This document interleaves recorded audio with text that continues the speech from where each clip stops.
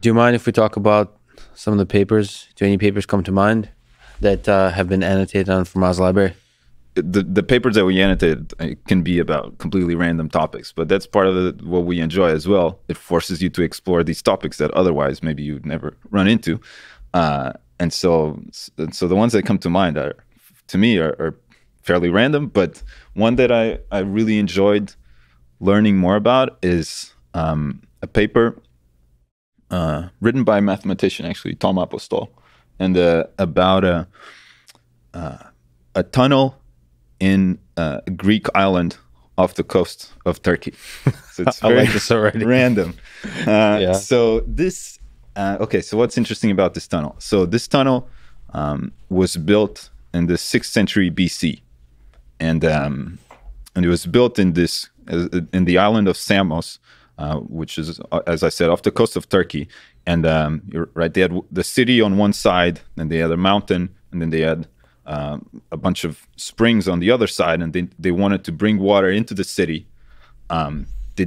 Building an aqueduct would be pretty hard because of the way the mountain was shaped, and it would also, if they were under a siege, like they could just easily destroy that aqueduct, and then the water wouldn't have any water supply. The city wouldn't have any water supply, and so they decided to build a tunnel, and they decided to try to do it quickly, and so they started digging from both ends at the same time through the mountain, right? And so, like, when you start thinking about this, it's a fairly difficult problem.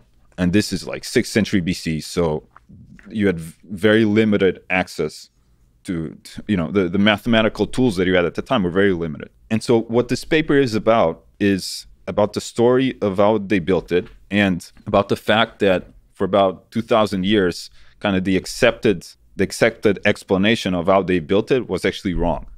And so this tunnel has been famous for a while. There are a number of historians that talked about it since ancient Egypt, and the method that they described for building it was just wrong. And so these researchers went there and were able to figure that out. And so basically, kind of the way that they thought they had built it was basically, if you can imagine looking at the mountain from the top, and you have the mountain, and then you have both entrances.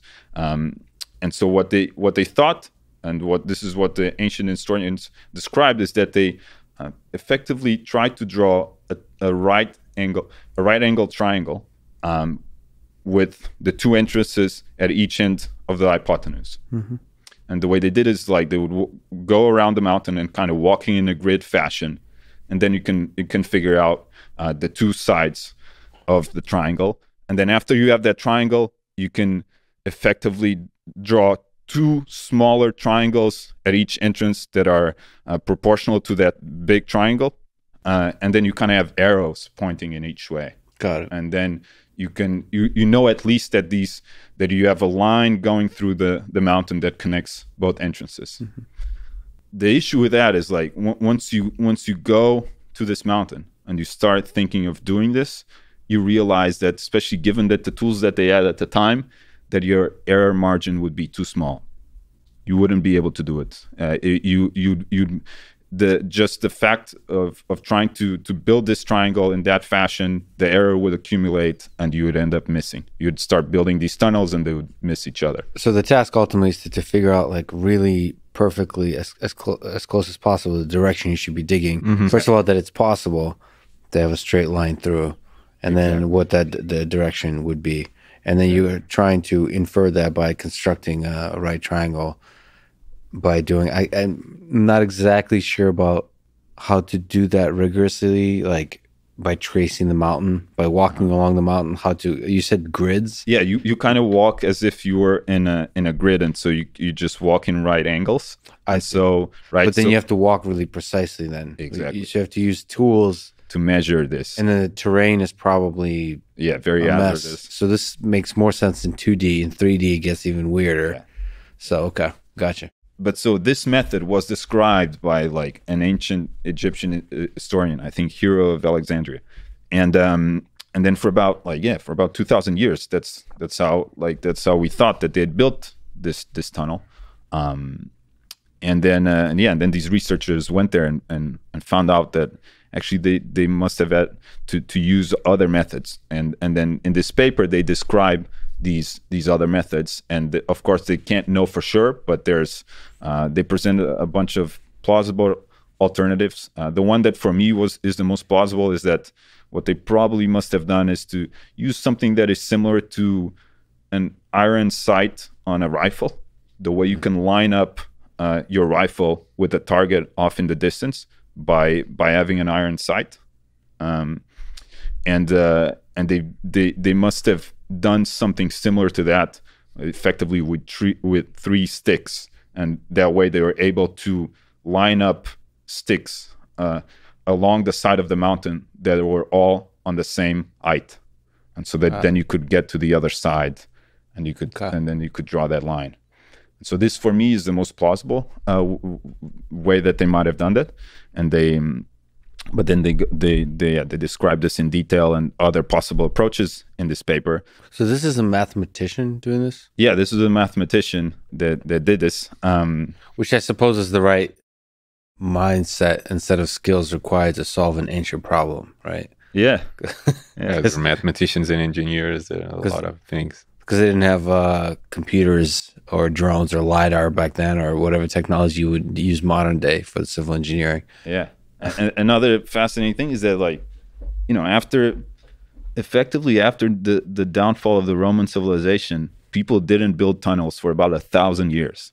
We go 1,000 years without tunnels, and then only in late Middle Ages that we start doing them again. But here is the tunnel, 6th century BC, incredibly limited mathematics, and they build it in this way, and it was a mystery for a long time exactly how they did it, and then these mathematicians went there and basically with no archaeology kind of background were able to figure it out. How do annotations for this paper look like? What is it? What's a successful annotation for a paper like this? Yes, so sometimes you're, for this paper, sometimes adding some more context on a specific part. Like sometimes they mentioned, for instance, these instruments that were common in ancient Greece and ancient Rome for building things. And so in some of those annotations, I described these instruments in more detail and how they worked, because sometimes it can be hard to visualize these. Then this paper, I forget exactly when this was published. I believe maybe the 70s. But then there was further research into this tunnel and more other interesting aspects about it. I add those to that paper as well. There's historical context that I also go into there. For instance, the fact that, as I said, that effectively after the downfall of the Roman Empire, no tunnels were built. Like that's something that I added to the paper as well. Yeah, so those are. So when other people look at the paper, how do they usually consume the annotations? So it's like, is there a commenting feature? This is a really enriching experience the way you read a paper. What aspects do people usually talk about that they value from this? So anybody can just go on there and either add a new annotation or add a comment to an existing annotation, and so you can start kind of a thread within an existing annotation, and that's something that happens relative frequency. And then because I was the original author of the initial annotation, I get pinged, and so oftentimes I'll go back and add on to that thread. How'd you pick the paper? First of all, this whole process is really exciting. I'm gonna, especially after this conversation, I'm gonna make sure I participate much more actively on papers that I know a lot about and on papers I know nothing about. I should both annotate the paper. I would love to. I realized that there's it's an opportunity for people like me to publicly annotate a paper, or do an AMA around the paper. Yeah, exactly. But be in the conversation about a paper. It's like a place to have a conversation about an idea. The other way to do it that's much more ad hoc is on Twitter, right? But this is more like formal, and you could actually probably integrate the two They have a conversation about the conversation. So the Twitter is the conversation about a conversation, and the main conversation is in the space of annotations. There's an interesting effect that we see sometimes with the annotations on our papers, is that a lot of people, especially if the annotations are really well done, people sometimes are afraid of adding more annotations because they see that as a kind of a finished work. Yes. And so they don't want to pollute that, or and especially if it's like a silly question. I don't think that's good. I think, we should, as much as possible, try to lower the barrier for someone to jump in and ask questions. I think it like most of the times it adds value, but it's some feedback that we got from users and readers. Not exactly sure how to kind of fight that, but well, I think if I serve as an inspiration in any way, is by asking a lot of dumb questions and saying a bunch of dumb shit all the time, and hopefully that inspires the rest of the other folks to do the same, because that's the only way to knowledge, I think, is to be willing to ask the dumb questions.